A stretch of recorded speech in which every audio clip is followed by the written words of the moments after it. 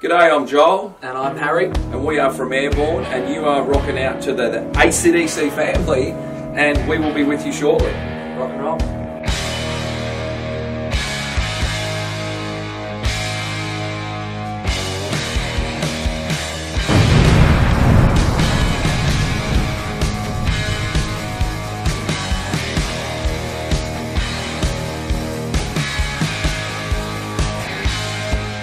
Look, I mean, well, this one we wrote in the studio and, you know, basically recorded in 5 weeks, the whole thing. So that's something, bit of a, you know, haven't really done that before. Awesome. So yeah, and work with Dave Cobb, that's a completely different thing. Nice. Yeah. And of course make a record with Harry. So there's three, it's a trifecta.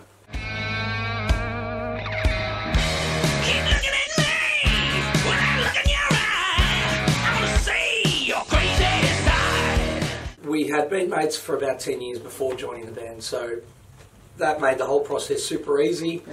We played in the cricket team together back in the day. Yeah, we did, yeah. What were your best figures? 6 for 22, you got one. Yeah, 6 for 22. And I was good at cutting up oranges too. That's the ripping bowler. Yeah, oh yeah, oh jeez. I bowl so quick I take my own head off. So that's basically how it's like. We're just a couple of dickheads, and you know, we're just all a bunch of dickheads in a band together. There's just dickheads everywhere. So where are they all? Where they go? That made it easy. I couldn't imagine joining a band with a bunch of dudes from, you know, the other side of the world who you'd never met before, or you know, you hadn't established a friendship with. Oh yeah, like joined the band and we jumped in, the two of us, for 9 months straight, basically. So it was definitely an easier dynamic because we're already mates. We're already. It's not like he's an American or something, like some hotshot kid out of America, next guitar whiz or something like that sort of vibe. Like even in the 80s they did that a lot. Like a band would get replaced, they get someone maybe from the UK or America or something, and like it'd always be weird because you get like this band of like, you know, there'd be like all, you know, Englishmen in the band or Scotsmen in the band, and then they would have this weird American, like, yeah guys, what's going on? And it's like, dude, you don't even fit. Like, it's just weird. We wanted to make sure it was a mate first. Awesome. Yeah. I mean, I think that's just the best way to do it, really. Just kind of get a bunch of friends together to play kick-ass rock and roll, and just go out there and just tear up. That's how it starts out, and it's the core that every band starts at. At some point you all got in a garage together, or you were mates somehow, or there was some connection that got you together. Like even with Metallica, like Hetfield and James, they go way back, don't they? Like, I mean, like there's things like that, and if, you know, that keeps a band at its core, and it's, yeah, you got to have a mate first, and that's what happens. That's what happens as a band, and that's a mark of your own fucking band's life. Is when if a member leaves and to replace another member, well, you've been a band that long. It's not like, you know, we made one record and no one could stand the fucking singing, so everyone left, which happens a bit. But it's like, you know, the band's on its 5th record now, 6 if you count the other one, the first one, and it's like it's been going a long fucking time. So, you know, if you're lucky enough to get a mate to join the band, then that's fucking mega double triple A plus. Let's rock and roll, baby, that's my style. Like animals, let's get wild. You be we plugged in a few times. I can't actually tell you what songs we used it on. We had a few malfunctions going on with a few different things, but no, that unit is fucking great. It really does. You know, it adds like a. It's almost like a weird sort of compression, or it does something to the guitar, and I think it just kind of boosts up the signal just a little bit as well. yeah, and you mess around with it. It might have been in Nitro I used it. I can't really remember, but no, definitely. I mean, you can probably hear it on a record or what albums you use on. Yeah, well, it's in the rig, so okay. It's in the rig every now and then as well. And I mean, the thing's so noisy, but it's like it's like. But I think that's the whole point. Like, I think It's just part of rock and roll. I think, yeah, our rig's already noisy, so it adds more. But I think Malcolm christened it the Furnace back in the day when Angus would, you know, turn his guitar on or whatever with that thing, and we'd call it the Furnace. So we heard through Schaefer, he was telling us he used to have to call it the Furnace. It's like, yeah, fucking sounds like a furnace. Sounds like fucking bodies are burning every time you turn the thing on. But I tell you what, as soon as you hit a chord or a few notes, it sounds great. It's worth it. We both want it bad enough to do it right here. Playing with dogs. Yeah, go walk the dogs. Yeah. Leslie's better than that. That's it. We love dogs. If we could, just go on a crusade and fucking, just rescue every dog in the world and just fucking give them all hugs and licks, it'd be the best in the world. We just love dogs. Do you own any dogs of your own? Yeah, I have a dog. Her name's Rosalie. Oh, wow. And what about yourself? Yeah, got Maggie and Dolly. And what breed are they? Samoyed and Golden Retriever. Oh, wow. And yourself? Rosalie's a rescue. She's a bit of an English Mastiff mixed with a whole bunch of sort of... Bit of boxer in there or something. Yeah, a bit of boxer. Yeah. There's a bit of everything. She was tied to a post and beaten up. And then, but now she's a bit of a princess. She's a little bit of a brat. She expects more than probably what... Got her own spot on the couch. She has her own spot on the couch and she gets upset if she doesn't get her fresh chicken wings and stuff. And she talks to you when she wants to go for a walk now. And just gets in your grill. It's like, listen, do you remember what it was like when you were tied to a post? And she's like, yeah, but I'm not now. I go, then we've got to go for a walk. But, yeah, love dogs. Cars too, we love cars. Not that we, Okay. could do a burnout or anything, but I'd love to be able to Might do do a burnouts. burnout soon. Yeah, might do a Wow. burnout. Yeah, Someone practice teach me to do burnouts. Just love blokey stuff. Burnouts in the you know? barras. Yeah, burnouts in the barras. Just love just cars when they're just fucking ripping up tyres and fire and just the sound of an engine is just really cool. Nothing better than the smell of burning rubber. Yeah, V8, just fucking Burning tubes. Yeah, Even that. Similar thing. yeah. Yeah, I used to really love just nerding out on amplifiers and stuff and guitars, and now I just don't give a shit about them. I'm just like, they're loud, they sound great, sounds good. What more do you need? Yeah, I mean, I think when you start out young, you're fascinated by the tools and not what you can do with them. I think afterwards you become more about being fascinated what you can do with them. And oh shit, I mean, if someone actually I had a dream last night. I was just woken up. That's why I was a bit late to the interview, and I was dreaming. This was just before. It was this Les Paul. It was fucking butterscotch blonde, and it had no piping or anything around. It actually had no edges. It was like an alien guitar, so it had no sort of right angles, just sort of rounded. But it was a Gibson, and it fucking. And a guy kept asking me to buy it, and the neck was broken. He said, just do this and it's fine. I was like, it's not fine. The fucking neck's broken, man. But I was really loving the A chord on it. It was cool, so I don't know if I bought it in the dream or not. I know if the neck's broken and you're still Yeah. the guitar. Yeah, so, yeah. If only it was that easy just to go, nah man, it's Yeah. broken now. Yeah. But then you just like click it back in, it's sweet.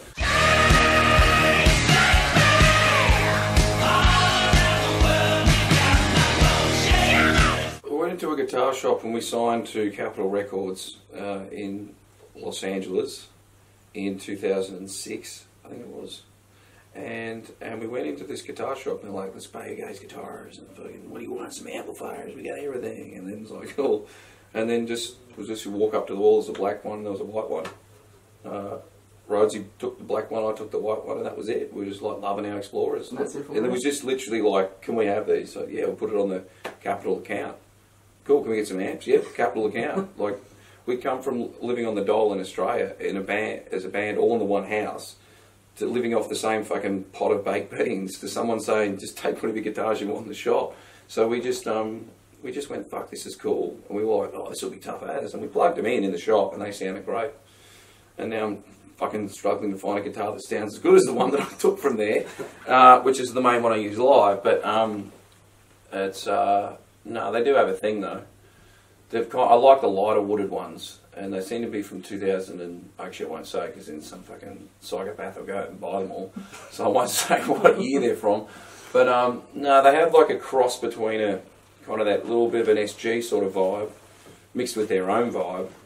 A lot less Les Paul sounding. I don't really love that typical rounded dark sound that a Les Paul can have, like the big thing that weighs like the big cunt that weighs fucking 10 kilograms. Your back's all fucking, and you got discs flying out your back. You're trying to fucking play a solo, and you end up looking like a hunchback in Notre Dame after your 50-year career playing Les Pauls. Like, but I like the lighter wooded ones, and also good for climbing. And the balance of the headstock on an Explorer. It just, you hold the guitar like this, it just sits there.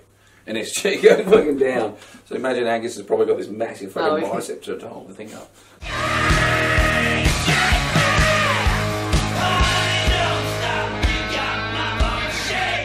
Everyone seems to be saying my climbing days. Everyone's saying when he once I think they're was the challenging soloist. And Yeah. like, That's a challenge. It's not. They're not done. So you still got plans to continue climbing for festivals? oh, when I can get around the cops and I can shoot get flares from the scaffold. That's the next thing. yeah, I think it's about time old King Kong came back and just fucking tore everyone a new one again.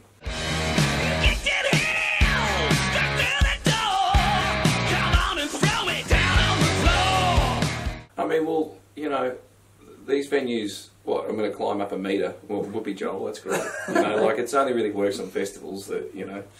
But if I can get up there, I'll get up there and I'll do it again.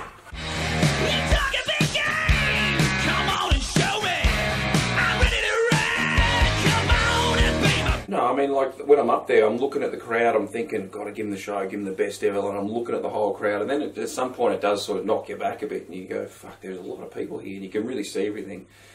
I mean, I wear glasses, so I can't really see everything, but I can see that sort of brown smudge of people going all the way back and know that it's people. But I can, at some point, I think, when you're playing a gig, you'd agree, your adrenaline goes on like a hyper state of just a lot of adrenaline. I think I actually see better than what I do normally. Oh, this place is haunted, Bible John. Look it up, Barrowlands, Bible John, seriously. But if, yeah, it's like your adrenaline and everything just focuses a little tighter, and I think I can see better when I'm playing a gig, and up there it's the best view in the world, and I go, oh shit, I've got to do a solo.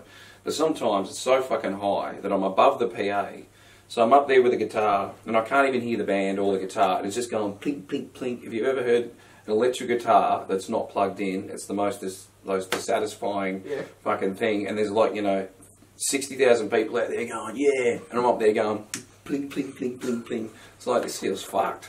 Oh, yeah. And then I just hold my guitar above my head. But you got to sort of think, oh, I know that the PA's going, and then when I climb down, I can hear it going again and go, fuck, thank fuck, it was plugged in. Because yeah, plink, plink, plink at the top of that is pretty fucking shit. Guitar in the air, sick. I mean, that's really cool. That's pretty Spinal Tap. That's like real life Spinal Tap shit. Yeah. Because I don't even know what key the band's in. You know, I'm up there just, you know, plinking away. And you got hoping for the band. Yeah, just I can start playing fucking Smoke on the Water or something and just be like, cool. I'm happy in my world.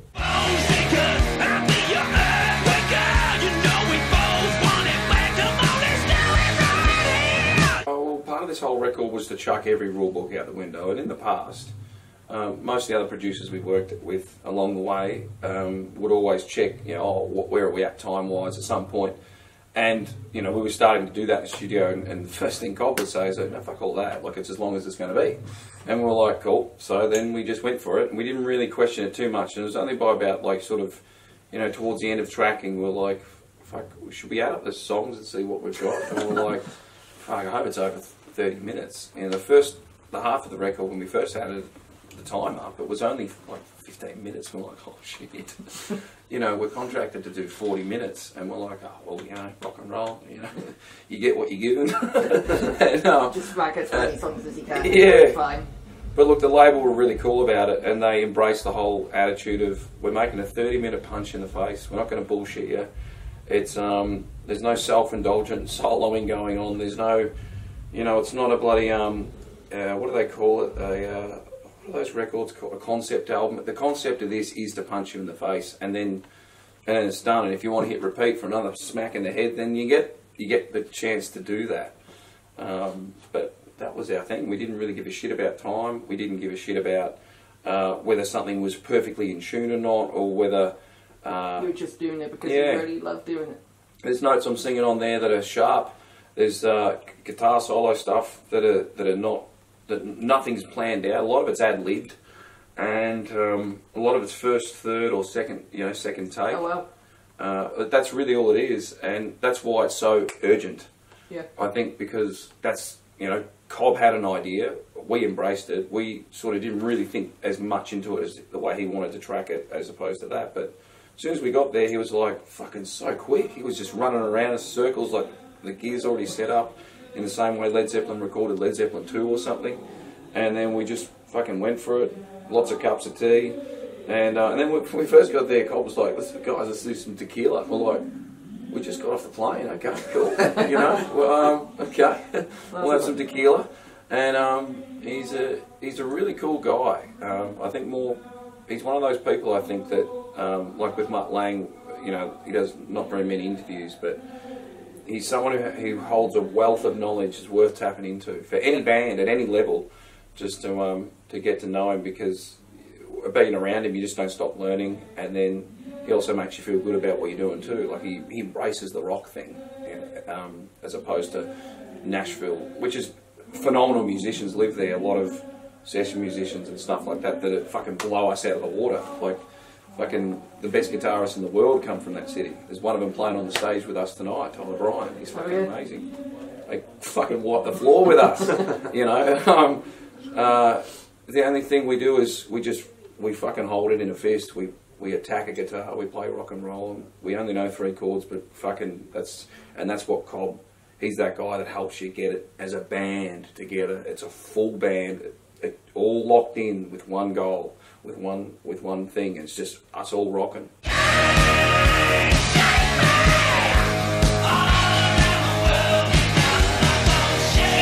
Look, we're not going to be fucking around so long to get the next one out.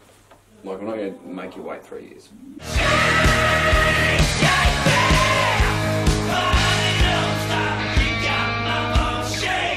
Yes. Love to, yeah.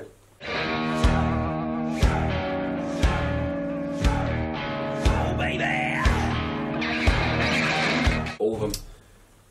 Power Age. It was my favourite because when I was younger and I first got that record, it felt like it was like my little secret, because it was obviously not, you know, it was not one of their most famous albums or anything like that. It was not one of their biggest selling albums.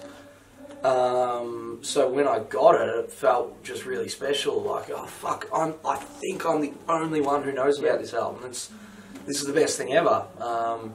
And you know, as a guitarist, it's like songs like Riff Raff and shit like that. It's just Guitar-mageddon, basically.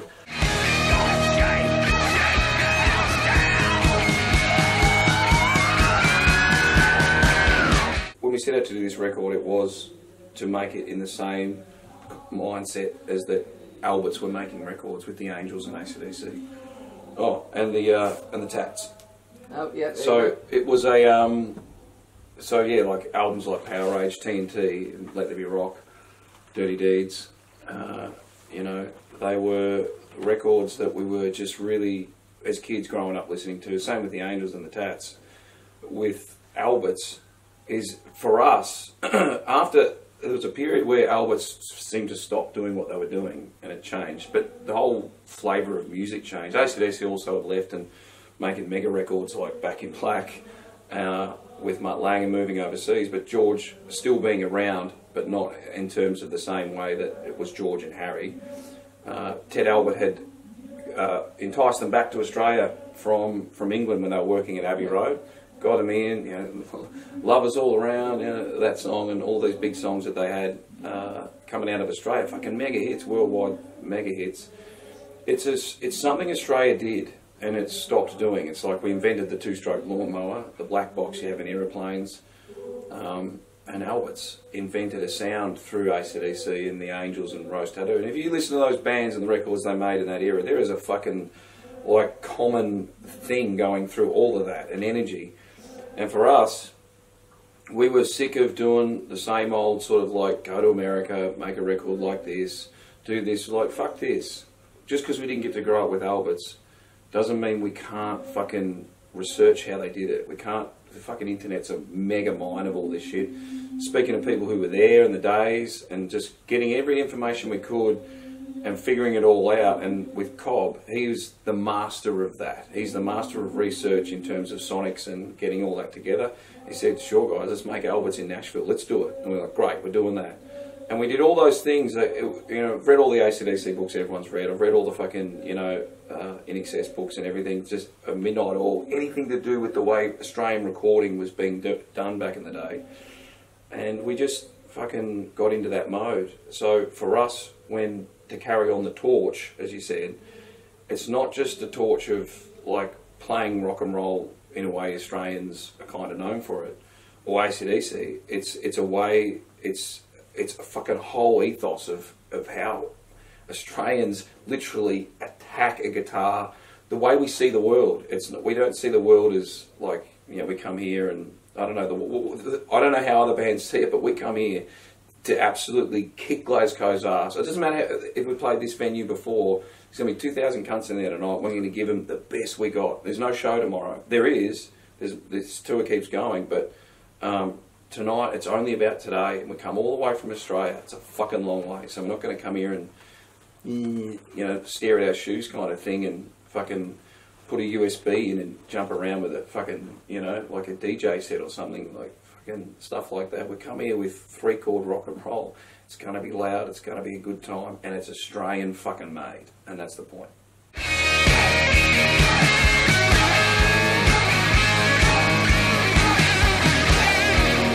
The only lock-in is probably your guitar, and maybe your speaker cab or something. My speaker cab. Pretty open. It was.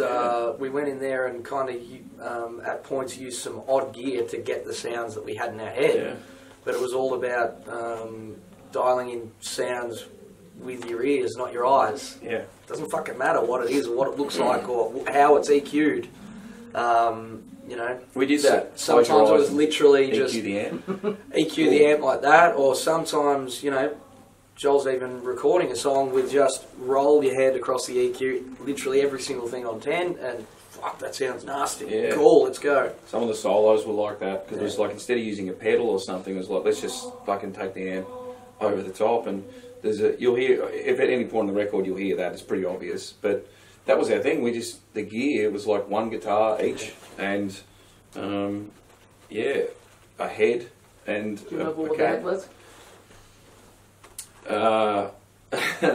it was a J&P, a Marshall J&P, Awesome. and it's from 79. Look, the thing is, when you're on the road, and if you want to record an idea or something like that, and you're on the bus and you're driving, or you're somewhere, things like Universal Audio, they also give you the amp buzz. So it gives you if you're in the headphones, you can sort of trick yourself into the zone, because it's still got the head comes up, and you can mess with the volume knobs. It's kind of like virtual sex with a fucking. I was thinking of Demolition Man with You squint and you got the Marshall piping and yeah, stuff like that. you can So sort it of kinda like looks like virtual reality. That's probably the next thing, is virtual reality amps. There's nothing in the world that's going to beat the wind coming out of a cabinet, blowing Speaking through. of which. Yeah, yeah, there it is. Well, I think that's going to be wrapped up for the interview now. Cool. I just want to say thanks again for allowing me this opportunity. It's been awesome getting to know you guys a little bit better. No worries, thank you. you, mate. And, Great questions.